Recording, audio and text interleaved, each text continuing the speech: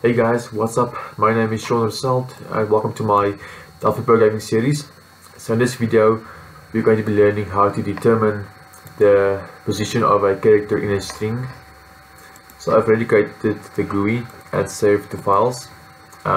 This edit's name is edit char. Where is it? The edit char, and this one is edit word, and here it's label output. So let's first write code to clear the label when the form is created. Let's go to on create event and label output dot caption is set into blank string. Now let's calculate the position of a character in a string. Let's first ignore the messenger. Let's just make a variable, call it it's called C for character. This will be of type char, and a W for string. Okay, we said C equals to the edit char dot text, and W equals to the edit word dot text. Okay, and now we will then let's add another string for the position. We'll call this posi.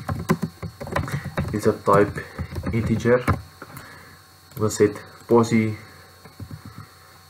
to the equals to the position function.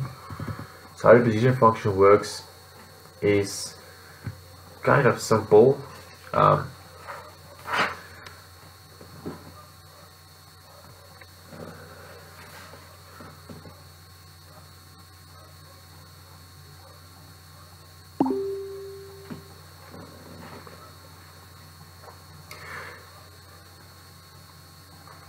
So the position function has two parameter values. The first one is the character. For instance, you can search for S inside this string, and then it will find the S here.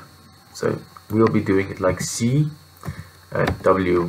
So it will search for the character we entered here inside of the W we entered here. By the way, must select this because you only want the first character, which is the character, of course. This will give us the position of the character in the string. Now we'll just want to display it. Label output dot caption colon equals int to str and display posi to them. Compile.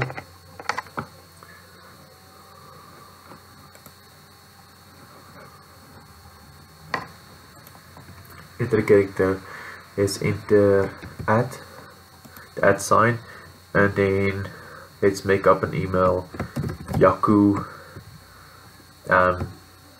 at fuchsia.com. So now we'll search for the @ sign inside this email, which is here, and it is at the 5th position. That is 1, 2, 3, 4, 5. Here it is. You can search for the dot or the C. In this case, I think it's case sensitive. Let's see. Yeah, so it's case sensitive, so it isn't a C in the string. It's only a C. It searches for the first C, so it finds this one. That's it for this video. So, oops. Okay.